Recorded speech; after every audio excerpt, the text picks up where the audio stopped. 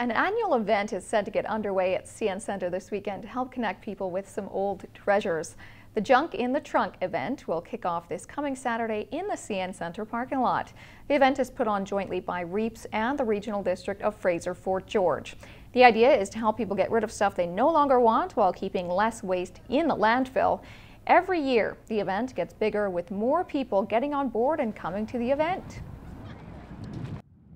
Junk in the Trunk is taking it off the British theme of drive-in garage sale, right? So everybody puts their stuff in the back of their truck, or what they call the boot in Britain, and we have a community garage sale. So a lot of people have apartments or they have small property and they really don't want to host a big garage sale. They're not sure if they're going to get a lot of people coming by. So this is more of a community social event where everybody comes down, brings their stuff in their trucks, their trailers, the boot of their car, and they set up shop and then they sell it for people who are passing by.